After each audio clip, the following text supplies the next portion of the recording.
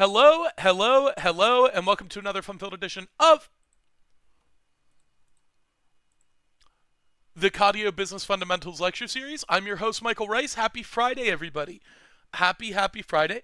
I hope you all are having an absolutely wonderful start to your weekend. I hope you're having a great morning so far.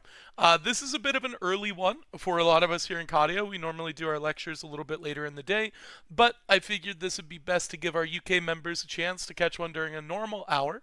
And also a small group session for this kind of lecture is really nice. So today, we are going to be talking about a subject that a lot of people have a lot of confusion on. And we're also going to be talking about a subject that a lot of people get really worried about. So today, we're talking about profits and taxes. So these are the two things that we both desire in business and also the thing that we fear in business. And I hope that throughout the course of this lecture, we'll be able to break it down for you guys in a way that makes you even more excited about profits and even less worried about taxes. So without further ado, let's get right into things here. The first thing that we need to do is when we're talking about profits, we need to have a little bit of a vocabulary lesson, okay? A lot of new business owners will confuse these two words right here. They'll confuse the word profit with the word revenue. And this is a super simple concept, and it's okay if you've been confused on this in the past, but here's the difference. Your revenue is the total amount of money that your business brings in.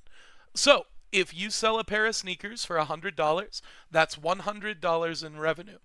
Your profits are the total amount of money that your business earns. So if you paid $50 for that pair of sneakers and you sold it for $100, you would have $50 in profit. So that's the difference between profit and revenue. Revenue is the total amount of money your business brings in. Revenue is the total amount of money your business brings in, where profit is the amount of money your business earns, right?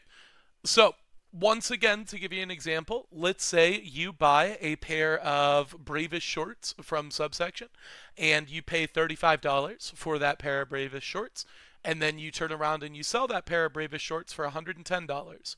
Your revenue in that case would be $110, and your profit in that case would be $75. Make sense? Sound good? Really easy one to start off with. Really easy concept. So revenue is the total amount of money your business brings in, and profit is the total amount of money your business earns.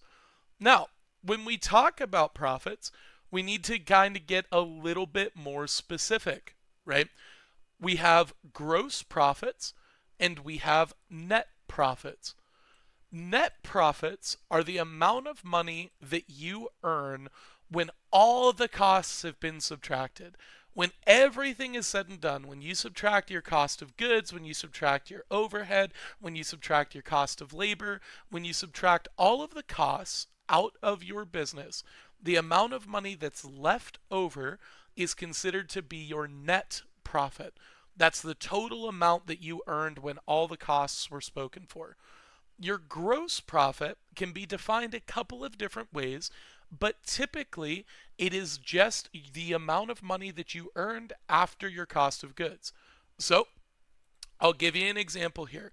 Let's say you buy that pair of Bravish shorts from Subsection for $35 and you sell it for $110, right? Your gross profit in this case would be $75 because you only paid $35 for the shorts, right? However, you're also likely going to have to pay to ship that pair of shorts. So maybe you have $10 there, bringing your net profit down to $65. And maybe you had to pay $5 in gas to drive to the post office. That brings your net profit down to $60. And maybe after you subtract the cost of the shipping materials and your overhead, etc., you're left with around $50 in net profits. So, to reiterate, gross profits are the amount of money you make after subtracting the cost of goods and I'm going to put typically here because some people define this a different way. And net profits are the amount of money, I guess is the amount of money, right? Gross profits. Well, gross profits are, net profit is, right? Yeah, net profits are the amount of money your business makes after subtracting every cost associated with the transaction. So, is this making sense so far? So we've gone over two things so far. We have our revenue. That's the total amount of money that our business brings in. And then we have our profit. This is just the amount of money that we earn.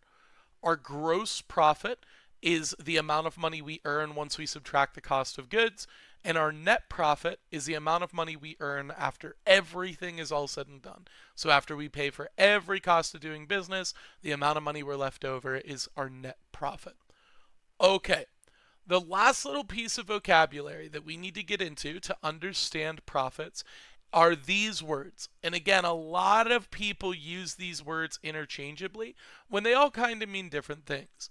The word margin, the word markup, the word ROI or the acronym ROI, and all of these things mean something slightly different. So for example, your profit margin is the percentage of the sales price that your business earns, right? So the profit is the amount of money that your business earns. So your profit margin is a percentage of the sales price that your business earns. So we'll give you a super simple example. Let's say you buy a pair of Air Forces from Subsection for $65, okay? And your sales price for that pair of Air Forces was $110.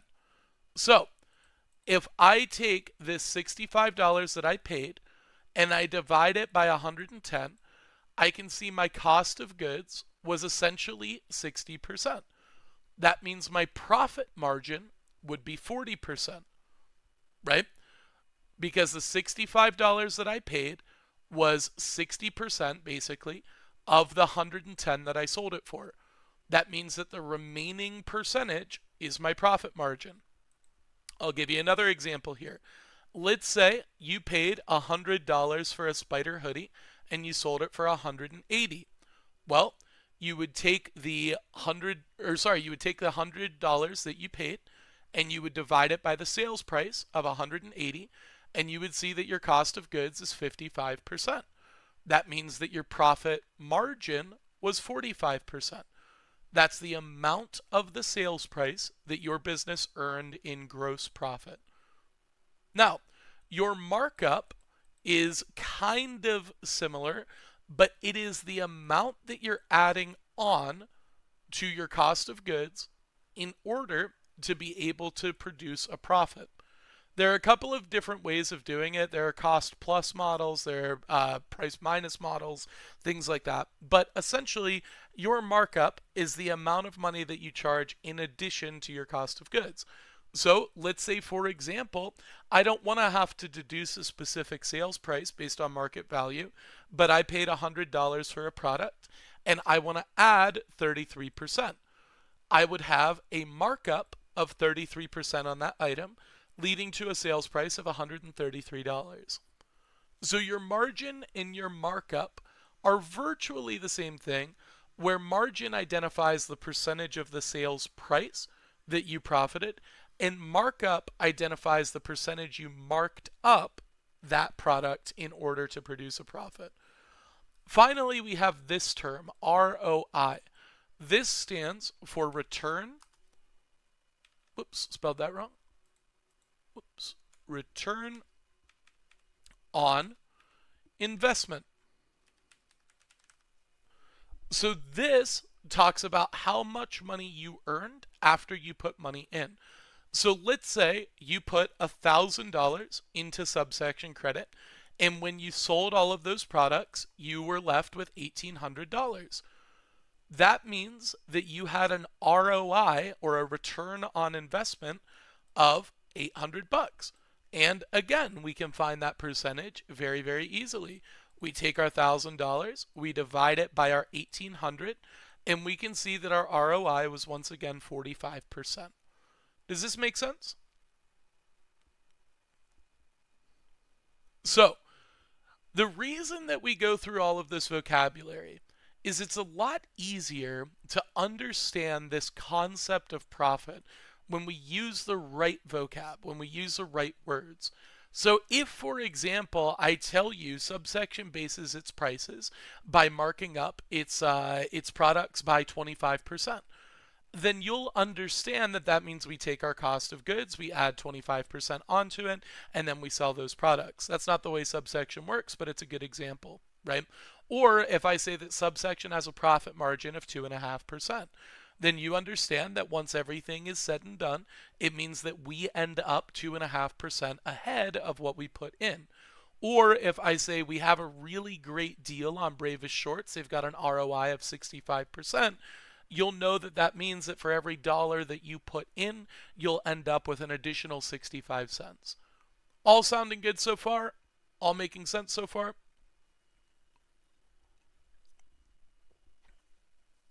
Okay, awesome. So, obviously, our goal in business, our goal in business is to try to make profit. That's why we get into business. We want that profit so that we can pay ourselves, so that we can lose the 9 to 5 grind. We all get in one way, shape, or form to business in order to produce a profit. Here's where things get tricky. A lot of people don't understand that there is a cost of doing business beyond just your inventory. So let's talk about selling a pair of sneakers here for a minute, and let's look at how much it costs to actually do business. So, the first step to reselling a pair of sneakers, step number one is buy the sneakers, right? You have to actually have them. And this is your cost of goods, right? But even before step one, step 1A is you might have needed to use a cell phone or a computer to access products, right? So you have a cost of doing business there. You needed a cell phone or a computer to access the products that you sold, right? Then you buy the sneakers themselves, and then those products are going to come in. And once they come in, there's a cost of storage, right? These sneakers are going to take up space in your home or in your parents' home, and that space has value. Because that inventory is taking up space, this is considered an overhead cost because there must be a roof overhead to store those sneakers, right? In addition to that, there is going to be an opportunity cost, and we'll talk about this more in depth a little bit later on, but this is essentially you spending your money where it could have been spent on something else, right? So you're going to have the opportunity cost of putting out your money. In addition to that, you might deal with something called depreciation. Depreciation. Probably spelled something like that, right? You might be dealing with something called depreciation, which is what if the price of that pair of sneakers goes down while it's in your possession, right? So sometimes you deal with depreciation. Then you're going to have to sell those sneakers, right? So you're going to need to access a sales platform. Once again, this might be a cell phone, it might be a computer, it might be a tablet. It's going to require internet access or 5G, etc., right? All of these things have a cost associated to them. Then you're probably going to have to package your products, right? And boxes cost money, tape costs money, packing material costs money, etc., right? So these are going to be additional costs, shipping costs, right? Then you'll need to provide a shipping label, right? Shipping labels also are not free. This also requires money. Then you will need to transport the product to a shipping carrier, right? You'll need to transport the product to a shipping carrier. And finally, you're going to need to follow up with the customer, which takes time, which is additional opportunity cost, right? So a lot of the times, we only think about buying the sneakers when we think about reselling sneakers, right? We only think about the cost of goods in reselling the sneakers. But there are a load of other costs. There are a load of other costs. Depreciation, right? There we go. Depreciation. Okay. There are a load of other costs associated with this. So when we consider the costs of doing business, what we end up realizing, and this is oftentimes depressing for folks, is that our profit is not nearly as high as we think it is. It's not nearly as high as we think it is. In fact, sometimes we could find ourselves on what we consider to be a very good deal, we can find ourselves losing money. For example, if you buy a pair of sneakers for $100 and you turn around in one day and you sell it for $110, you are not going to be able to cover the cost of shipping and your time and the storage and potential depreciation and the opportunity cost, etc., on only $10 of profit, right? This is where a lot of sneaker resellers start to get very confused because they'll say, wait a minute, I bought this pair for $80, I sold it for $90, yet somehow the amount of money in my bank account isn't going up, right? Because they forget about all these other costs of doing business. They forget about all of this. And this starts to feel very, very depressing, right? So, before I get into why this shouldn't feel depressing for you, does this make sense? That there's a lot of cost of doing business that isn't just the cost of goods. Megamind asks, you know if the item you're holding goes down in sale under retail, do you sell it or keep it? That kind of depends on where your business is. I would assume that most people in this lecture chat right now have relatively low capital positions. If you have a lower capital position and you're kind of like struggling with money, then what I would recommend is that you sell that product immediately, recoup the money so that you aren't facing the opportunity cost of having money tied up in a losing product. Because you can reinvest into a winning product pretty fast. And if you reinvest into a winning product quickly and you sell it quickly, that kind of raises your capital more than the loss would by holding on to that product for too long. Okay. So, we have all of these costs of doing business. In order to really understand this, we also need to keep in mind that there is a labor cost associated. So we need to talk about these two terms here, opportunity cost and labor cost. So I want to give you guys an example here that illustrates opportunity cost, okay? Let's go through an example that illustrates opportunity cost. I'm going to give you two examples. This is opportunity cost 1, and this is opportunity cost 2. In example 1, we have a traditional businessman, right? This person takes $1,000 and invests it into the stock market, right? This investment returns, on average, 10% per year. This person locks their money for 1 year to see a 10% return. Does this make sense? Now, let's compare this to a reseller, right? The reseller. This person takes $1,000 and invests it into inventory for their business. This inventory sells for an ROI of 5% per cycle. This reseller averages 1.5 cycles per month. Now, this person locks their money, and let's say this person decides to lock their money for 1 year. Let's see how that would break down. So, this person's going to see a 5% return. So he's only getting half as much as the stock market guy, right? He's only getting half as much, but let's see how this breaks down. So first, if he does 1.5 cycles per month, that's 12 times 1.5. This is how many 5% cycles he's going to have. So there's going to be 18 5% cycles. So in month 1, he's going to take that $1,000, multiply it like this, and he's going to have $1,050. Month 2, multiply it like this, and he'll have $1,102. Month 3, multiply it like this, he has $1,157.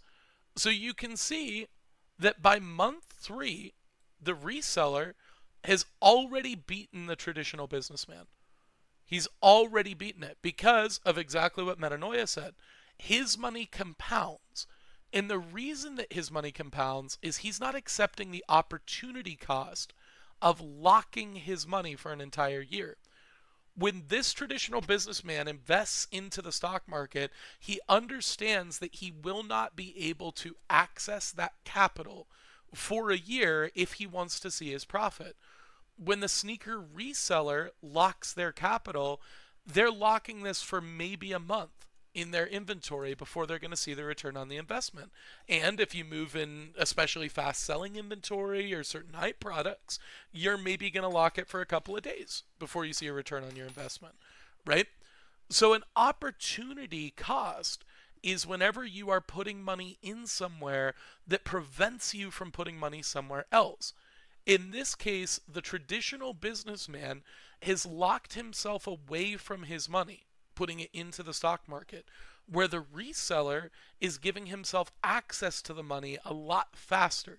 So even though the reseller might be seeing a lower percentage return, the reseller is able to cycle it more often, which makes it compound, which makes it overall more profitable. Does this make sense?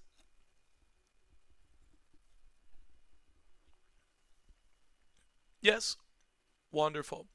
So would you say pull money out of stocks?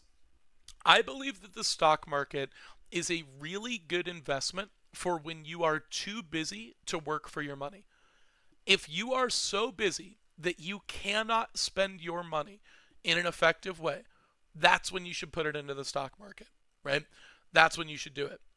So if Noels, you right now are in a position where you say, I'm working a full-time job, I've got kids to take care of, I have my sneaker reselling business, and I have so much money I cannot spend it effectively. That's the point where I would say put it into real estate, put it into stocks, put it into a savings account, right? Put your money there because then it's going to grow without you having to do a thing.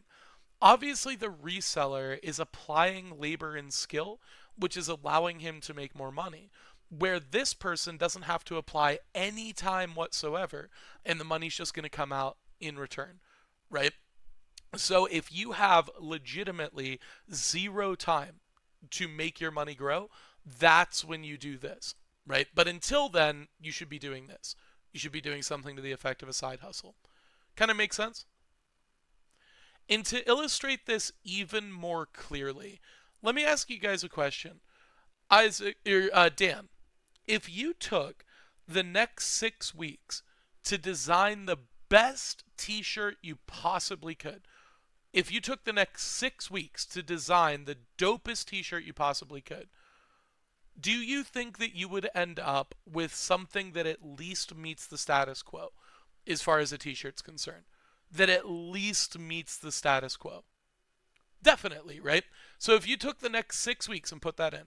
Now, Dan, if you were a really bad salesman, how many t-shirts do you think you would sell in a month? How many t-shirts do you think you would sell in a month? In a year, let's say. Over the course of 1 year, if you were bad at selling them, how many do you think you'd sell? 100 maybe. Let's say 4. Let's say 4. That would be laughable, right?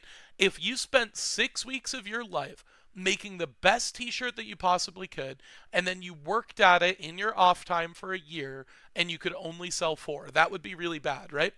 Well, let's say it cost you $15 to print the t-shirt, to like screen print the t-shirt, and you were selling them for $25, right? If I take that $15 and I divide it by 25, I have a 60% cost of goods, meaning I'm getting a 40% return on investment on my t-shirts. That 40% beats the shit out of the stock market, right? Now again, the stock market you don't have to work for, right? You don't have to design a t-shirt. You don't have to try to sell the t-shirt. You don't have to do any of that. That's the benefit. But even if you're a terrible salesman, even if you're an awful designer, You could sell 4 t-shirts over the course of a year, in which case you're seeing quadruple the returns of the stock market. There's no point in investing that way until you have so much money that you can't think of anything else to do with it. Kind of make sense? Yeah. Yeah. Now, this is obviously not also considering the security that the stock market offers. This isn't considering global economic factors or anything like that. We're taking it real simple, right? I'm not saying you shouldn't have a retirement account. I'm not saying you shouldn't have investments. What I'm saying is that if you are looking to be wealthy, if you're looking to make your money work for you, you have to ignore those inherent risks and you have to invest into yourself. Nobody is going to make you rich but you. No one's going to make you rich but you. No one out there is ever going to make you a profit but you. You have to be willing to invest in yourself if you want to see good returns. Okay, so opportunity cost and labor cost. So we talked about opportunity cost. Let's talk about labor cost. So let's come back to this example here where we talked about the cost of doing business. I'm going to ask you guys in chat here, what percentage of the time that you're on your phone are you doing something related to reselling? So if you consider all the time you use your phone throughout the course of a day, what percentage of the time is it related to reselling? 80%, 5 to 10%, 50%, 25%, 0. Wow, Megamind's not doing any reselling. Plus you're paying a management fee for those stocks? You might, yeah. Okay. So let's say it was 10% of the time. So that means that your cell phone, the cost of your cell phone, is eating up 10% of your business, right? 10% of the cost of your cell phone is actually a cost for your business. Because if not, for that cell phone, you would not be able to do your business, right? So if you have a new iPhone that's worth about $1,000, that means that you have a cost of $100 over the course of time that you own that phone and use that phone that is a cost of doing business, right? So let's say that you're going to own that phone for 10 months before you buy a new phone. If that's the case, it's $10 a month, right? It's $10 a month. Okay, then you actually have to buy the sneakers, which we all already know about. Then we have the cost of storage. If you had to rent the home you live in right now, what would it cost you monthly rent? Depending on your area, maybe $1,200, maybe $1,500, maybe $2,000, something like that. And those sneakers are eating up what percentage of your home? Let's say that it's 3% of your home. 3% of $2,000 over the amount of time that those sneakers are going to live in your home is a cost of doing business. Then you have your opportunity costs that we just talked about. Then you have the risk of depreciation, which has to be factored into every pair. Then we have our access to a sales platform. Then we have the time in the packaging for those products, et cetera, et cetera. And when you finally get all the way through all of this, you then need to consider how much time you spent in order to produce that profit. And do you guys want to hear something a little bit shocking? If you were to consider the amount of time a successful business owner spends over the course of their first year in business, they typically earn less than minimum wage. In their first year of doing business, mind you. This is a successful business owner in their first year of doing business typically earns less than minimum wage in their first year of doing business. And that's a successful business owner. Now that sounds really shocking, right? That sounds really shocking. You're saying, why the hell would anybody do that? And this is kind of a third subject that we should talk about. So hopefully all of this should be depressing you like crazy, right? You should be saying, fuck, why the hell would anybody ever start a business, right? Why would anybody ever do this? There's so much cost involved and I'm going to earn less than minimum wage for a year. Why would I ever do that, right? Why would I ever do it? It's because of this concept. Access versus ownership. So I'll break this down in real estate terms because it makes it really easy to understand. What is the difference between paying rent and paying a mortgage?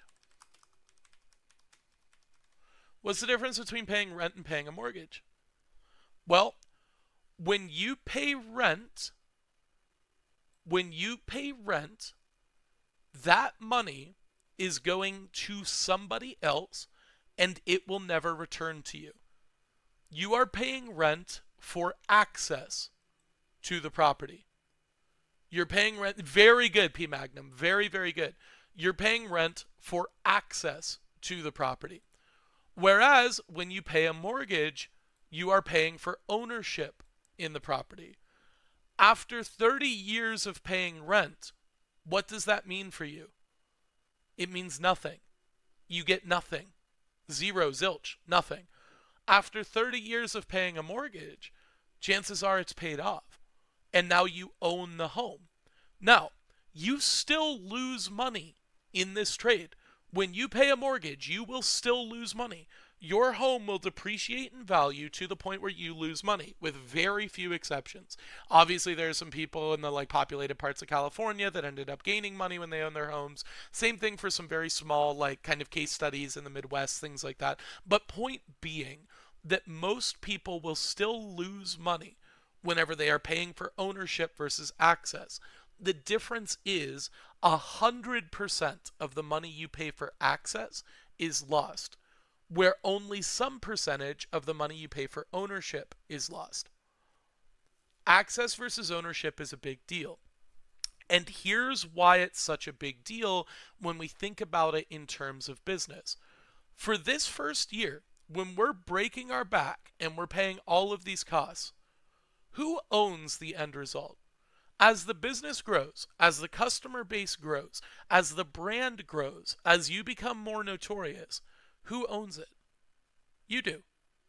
You own it. You are building equity in your brand by taking a payment of less than minimum wage for the first year in order to be able to work for yourself and to own it. It's the same thing with rent versus a mortgage. The guy paying the mortgage is going to pay more money every single month for less house than the guy paying rent. And the guy paying rent's going to laugh at him, right? He's going to say, you have a shitty house and you're paying more money. Ha ha ha ha ha, right? Meanwhile, the guy paying the mortgage at the end of his term owns the home, where the guy paying rent at the end of his term owns nothing. It's the same thing with business. When you work a regular job, if you were to take on a minimum wage job and you put your labor in, you are building a brand. You are building that business. You are building equity in that business. You're making it worth more than it would have been without your presence. And when you do that, you're building that equity. You're building that value for somebody else. When you do it within your own business, you own it at the end of the term.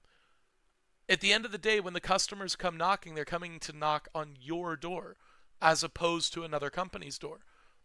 You can't be fired. You can work whenever you want. There's a lot of really great benefits to it, but it's this concept of access versus ownership that makes the opportunity cost and the labor cost subsidized, because you would still have opportunity cost by working a full-time job.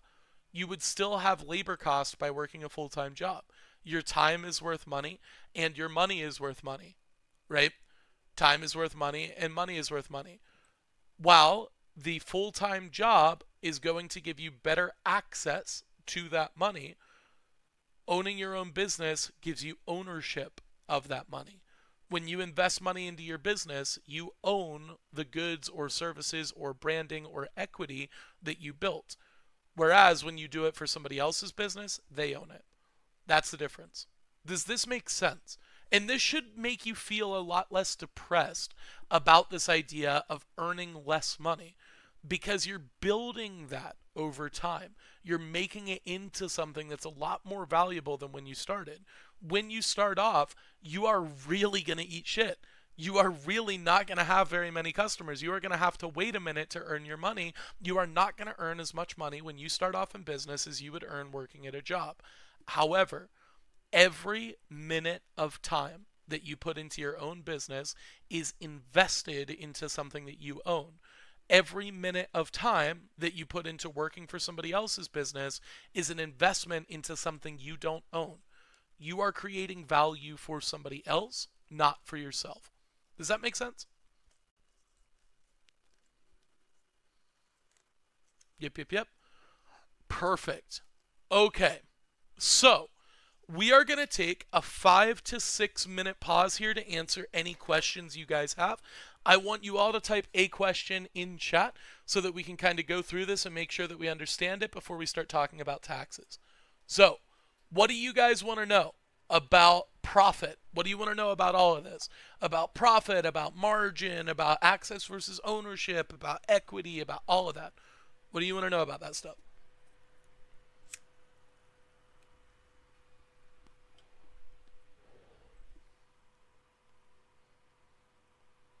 I see some folks typing. What's the difference between an LLC and a cooperation? Did you mean corporation? Or do you mean co-op?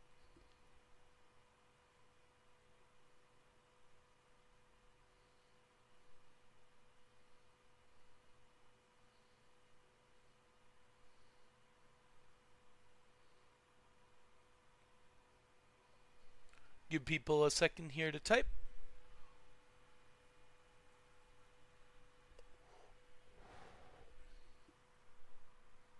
Not sure, but I've seen it around. What I'm asking is, did you misspell the word corporation, or do you mean a co-op? Really like this lecture so far? Hell yeah.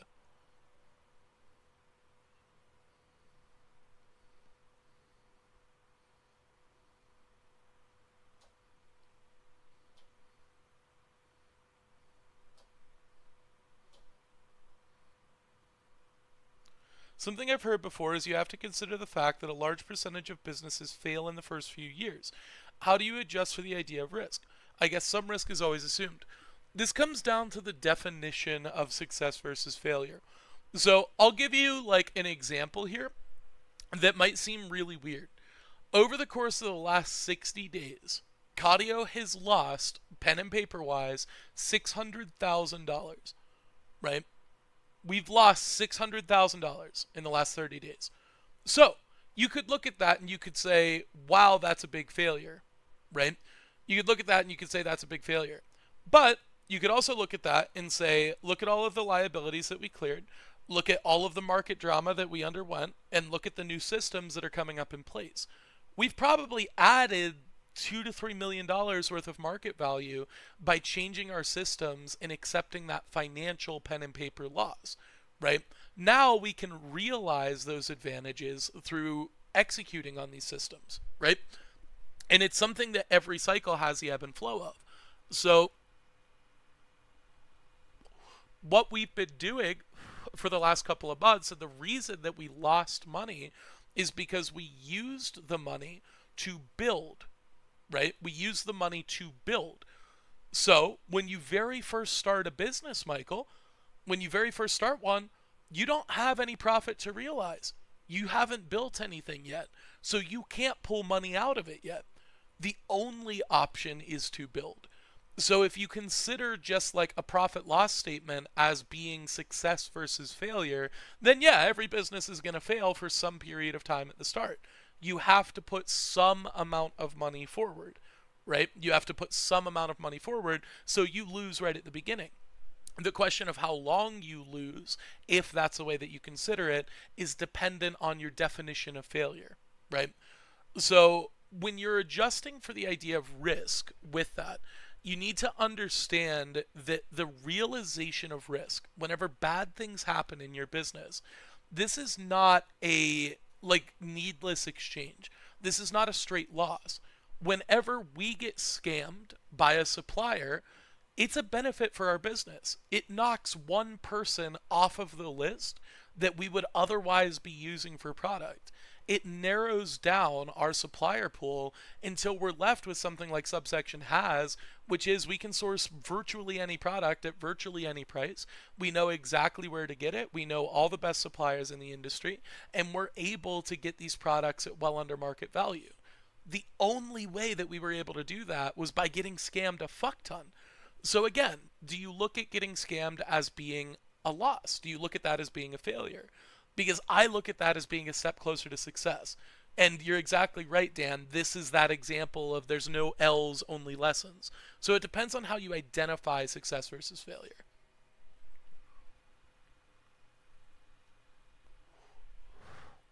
Very, very, very good question. And then JSB asked for the difference between an LLC and an S corp, right? So whenever we're talking about the difference between LLCs versus corporations, we're kind of talking about a difference in the way that the business is structured. So LLC stands for Limited Liability Company, right? Limited Liability Company. And the easiest way to break this down is to talk about three things. The first one is a sole proprietorship, the second one is an LLC, and the third one is a corporation. So, in a sole proprietorship, you are the business for all intents and purposes, right? In the eyes of the government, you, as Shazeb, you are your business. So, if your business causes a damage to somebody, you are causing that damage to somebody. So you get sued. It is your assets that are being sued. If your business makes money, that means you are making money. So you are the one that pays taxes. If your business suffers a loss, that means that you suffered a loss. Therefore, you are entitled to whatever compensation or recompense there is for that. Does that make sense what a sole proprietorship is? Sole proprietorship just means you are the business. Okay, the next step up from that is an LLC, a limited liability company. This is essentially the same thing as a sole proprietorship, but you're adding one layer of protection in front of yourself. So, the government still sees it as a pass-through entity in terms of money, meaning if an LLC makes money, you are making money, right? If an LLC loses money, you are losing money. An LLC is not a separate taxable entity, right? It's not its own thing in the eyes of the government. It's basically a bulletproof vest. Here's where that protection comes in. Let's say you cause somebody a damage and you own an LLC. That's the point where that protection steps in. The LLC limits your liability. So whenever somebody comes to sue for that damage, they can't come after your personal assets. They have to come after the business's assets. So they can't come after the money in your bank account. They have to come after the business bank account. They can't come after your car. They have to come after the business's car. It basically limits your liability in terms of damages. Now, this only extends to the operation of justifiable business practices. So, let's say, for example, I operate a tree cutting business. I go around and I cut down trees, right? If in the due course of my business, if I use the best practices as a tree cutter and I accidentally cause somebody a damage, then my LLC protects me. But let's say my neighbor Bob is a douchebag, and so I cut down a tree and knock it onto his house. That was not the due course of doing business, so my LLC doesn't protect me. So it's similar to what we look at with Mana, right? In the case of Mana, Mana was not operating a justifiable business. Mana was scamming people. Kenny was scamming people. So his LLC does not protect him in this case, because this was not his business that accidentally caused somebody a damage. This was intentionally causing people a damage. Does this kind of make sense? So an LLC limits your liability, whereas a sole proprietorship does not. So does an LLC make sense?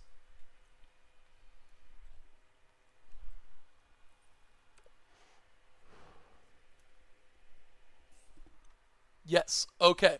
And then finally, we have an S corp or a regular corporation. A corporation is its own entity. How does LLC taxation work? In the United States, an LLC is a pass-through entity, meaning income from an LLC is passed through to the owner or owners, right? So if your LLC shows $100,000 in profit and you're the only owner of that LLC, that means that you pay $100,000 worth of taxes, right? So you're not taxed twice. That's exactly right. You are not taxed twice. An LLC in the United States is a pass-through entity in terms of taxation, right? Now, a corporation is its own separate entity. The federal government in the United States views a corporation as an entirely separate entity in every way, shape, and form except for the right to vote and the right to bear arms, right? Those are the only two things that the federal government distinguishes as being different between a corporation and a person. So, let's say a corporation causes somebody a damage. Let's say my corporation kills somebody. The owners of that corporation go to prison. And it doesn't matter if they were the ones to pull the trigger. It doesn't matter if they were involved in the crime. It is the owners of that corporation that go to prison, right? It is the managing partners of that that are liable for it. Or if that corporation accidentally causes somebody a damage, the same protection as an LLC applies, right? So a corporation is its own entirely separate entity. That means that a corporation pays taxes. That means that a corporation has other civic responsibilities. That means that a corporation can break the law. It means that a corporation can be taken to court, right? Where an LLC cannot be. An LLC is just a pass-through entity, and a sole proprietorship is the person. So does this kind of help you understand the differences? Where a corporation, in the S in S corporation just stands for small. It's just a different distinguishment of like a business where like the S just stands for like small corporation, meaning it's not like there's not like a bunch of different equity holders. There's not shares, things like that. That kind of makes sense?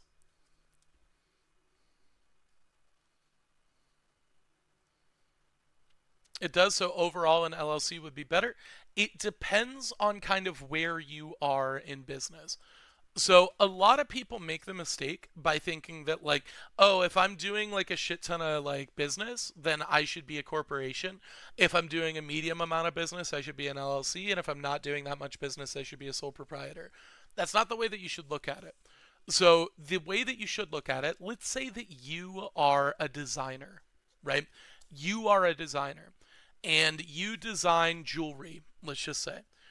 If that's the case, if that's your business, you designing jewelry, and the designs are yours, regardless of whether you do $100 in business or $10 million in business, you should be a sole proprietorship because you are the business, right?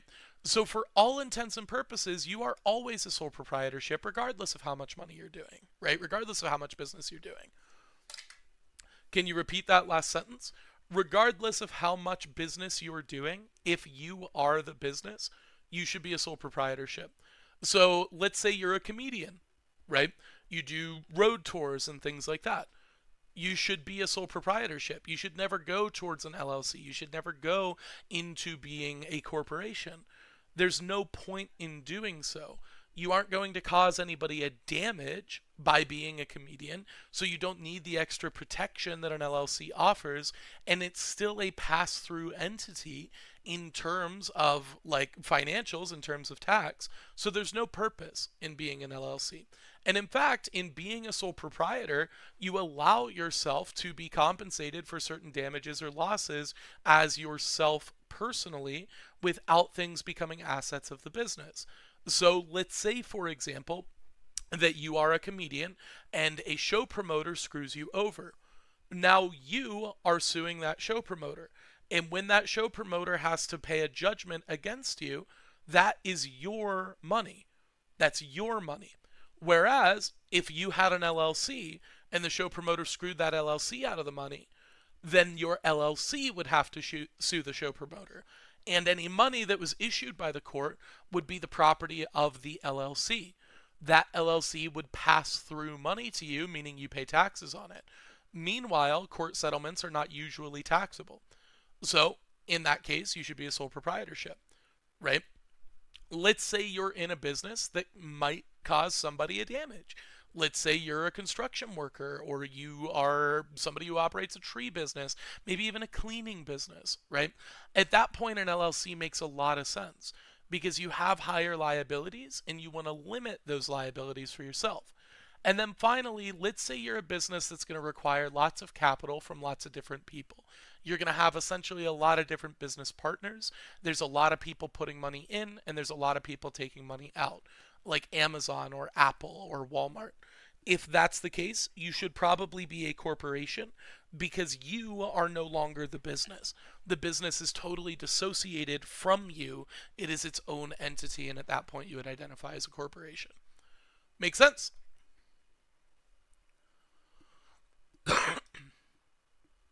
So what about a cook group owner? What would be the best way to go? LLC, I'm assuming?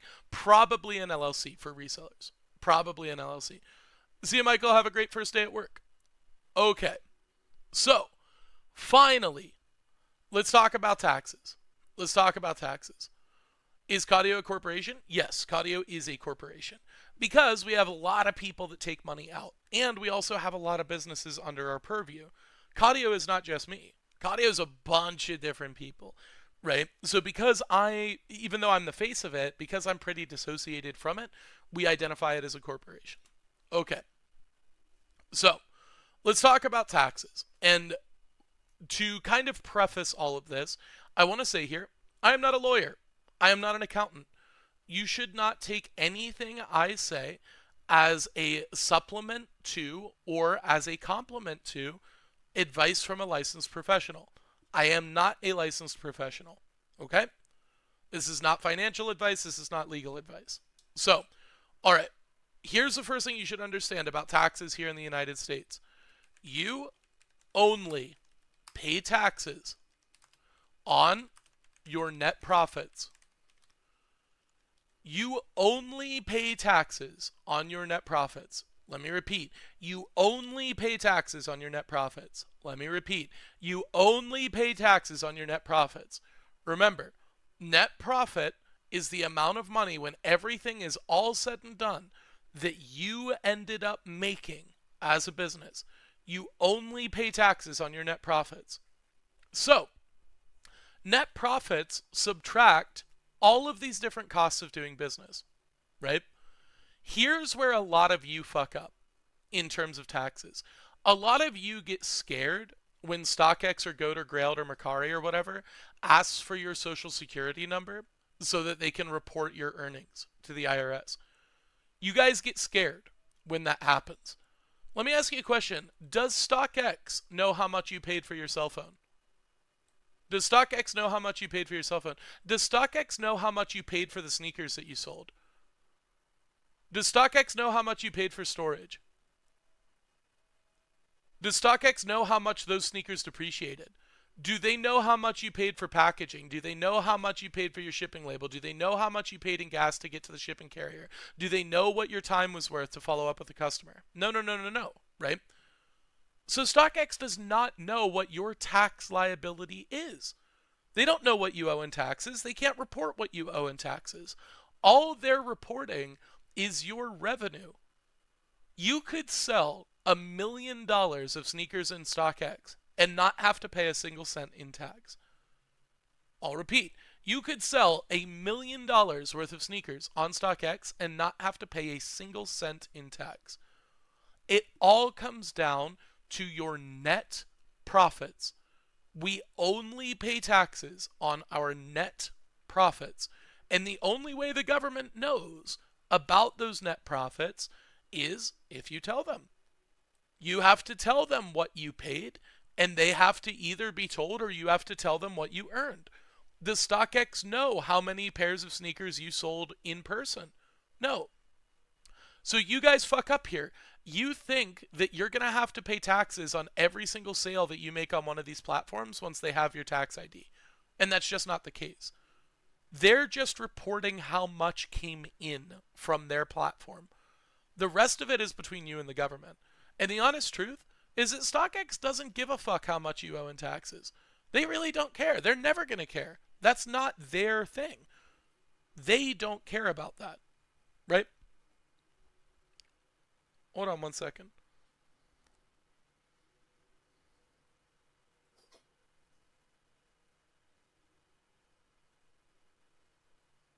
Oh my God. Okay, sorry. So, They don't know how much you owe in taxes. They don't know how much you're going to have to pay in taxes. So, whenever they are reporting your earnings, they're reporting your revenue from their platform. They're reporting your revenue from their platform. They don't know what your profit is. Only you know what your profit is. And you only pay taxes on your net profits. Does this make sense to everybody? Okay.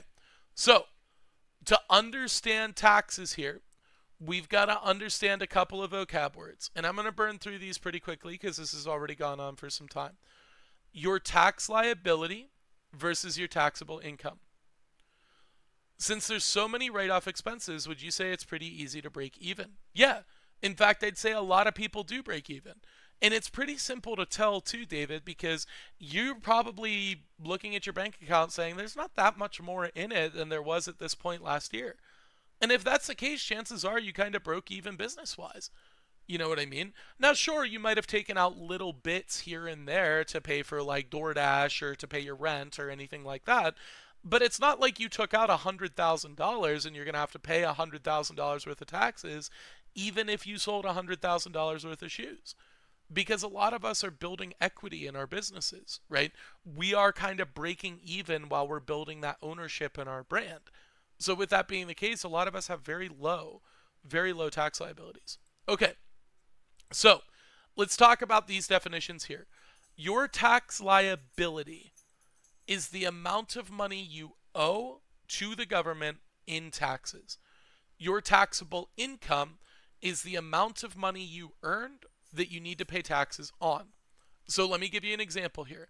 Let's say over the course of 1 year, after everything was all said and done, you had a net profit of $30,000 in your business. Okay? We can find information here pretty quickly. I can't pull it up on my screen right now because I have another tab open. But we can find what the tax bracket is. So I'm going to look it up on my phone, right? I'm going to come to Google and I'm going to type in tax brackets 2023.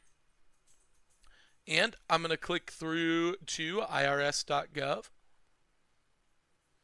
And I'm just looking for the tax brackets here. See here. Okay, so for incomes over $11,000 but below $44,725, so that's us, it would be 12%. So our taxable income, our net profits for our entire business were $30,000. We would have to pay 12% of that in tax. That's $3,600.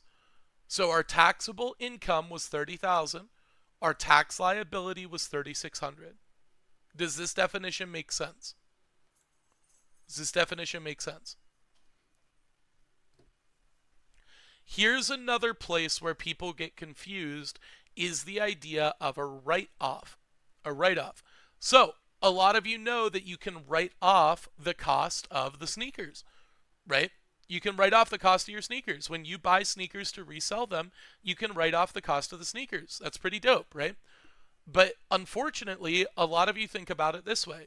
You think, oh, I owe $3,600 in taxes. I spent $2,000 on sneakers. That means I only have to pay $1,600 in taxes. That's not how it works. A write-off comes off of your taxable income. Tax credit comes off of your tax liability. Once again, a write-off comes off of your taxable income. Your tax credit comes off of your tax liability. So, let me show you here. In the above example, we had $30,000 in profits, right? Let's say over the course of that year, we spent $15,000 on sneakers, right? So we are subtracting that $15,000. This leaves us with $15,000 in net profits. Now we have our 12% times 0.12, and we owe $1,800 in taxes. Does this make sense? Now, there are certain things that you can do that help you to earn tax credits. So for example, if you buy an electric vehicle here in the United States and use it for business purposes, like my Tesla, you get a tax credit. for an amount of the purchase price of that vehicle. Tax credit straight up comes off of your tax liability. It's not just writing off the cost of the vehicle. It's taking a percentage of that vehicle and getting to write it off of the actual tax liability. So let's say I grossed $30,000 in net profits. My tax liability here would be $3,600. But now let's say I get a 10% tax credit on my Tesla. Let's say I paid 30 grand for the car. That means I get to subtract $3,000 here. Does this make sense? Write-offs come off of your taxable income. Tax credit comes off of your tax liability.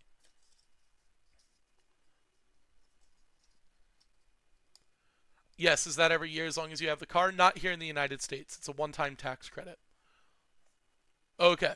And then finally, we have this idea of income tax versus capital gains. How many of you guys have heard of capital gains before? You guys probably hear this as being rich people talk, right? Whenever you think about capital gains, you probably think about rich people, right? Yeah, with stocks and shit, right? The only thing that capital gains means is that you used money to make money. That's all it means. You used money to make money. So, could I use a premium NFT as a write-off? Unfortunately not. The federal government does not recognize cryptocurrency as being like an actual asset. So your business can't own it. It can't be a business asset. So unfortunately not. But because of that, you also don't have to claim your cryptocurrency as income because it's not recognized as being a real thing until you turn it into cash. Okay. So anyway, capital gains just means that you used your money to make money. So let's say I spend $1,000 buying stocks and then I sell those stocks and I have $1,500. This means that I have $500 of capital gains. I have $500 of capital gains. Isn't that cool? So capital gains are typically taxed at a lower rate than income tax. It's a different tax bracket.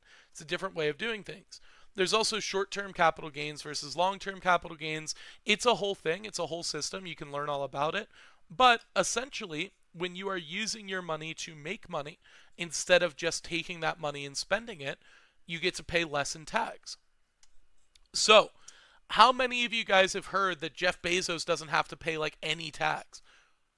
How many of you guys have heard that Jeff Bezos doesn't pay like hardly any tax, yet he's like one of the richest men in the world? How many of you guys have heard that? Yeah. Yeah, and it's true, right? Jeff Bezos, the owner of Amazon, hardly pays anything in tax. Why is that? Well, he's not taking money out of Amazon, at least not very much. He takes out like $60,000 a year in actual money. What he really takes out of this business is mostly stock. That stock is not money, therefore it is not taxable, right? Instead, whenever he sells that stock, whenever he gets the money out of it, that's the point where he'll pay the tax. And when he pays that tax, he's not paying that as income. He's paying it as capital gains. See what I mean? So there's a difference here, right? There's a difference here, and he'll end up paying less in tax by having sold the stock or held onto it, right? By essentially having bought the stock. Is that what level you're on, Mike? Kinda, sorta. I do it more with real estate than I do it with stock, but point being the same, yes. Every rich person loves capital gains. And what we really love is long-term capital gains. Short-term capital gains is pretty much income tax. It's taxed at pretty much the same rate. But long-term capital gains, oh mama, taxed at like 10%, right? My tax bracket normally would be over 30%. When I translate it to capital gains, it's like 10. It's correct. It's really, really, really good. Okay. So with all of this in mind, let's recap. In terms of taxes, should you guys ever be worried when you get one of those tax forms from PayPal or StockX or anything like that? No, because we only pay taxes on our net profits.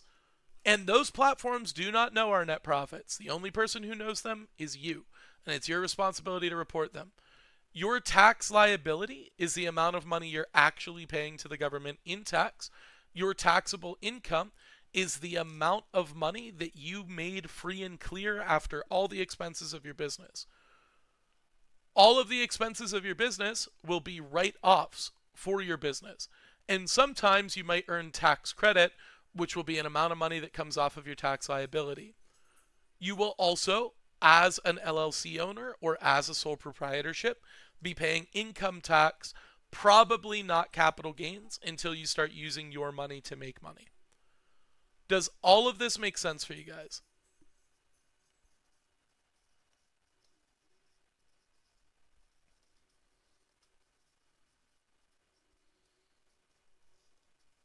Yes. Perfect, perfect. In which case, I'm going to end the recording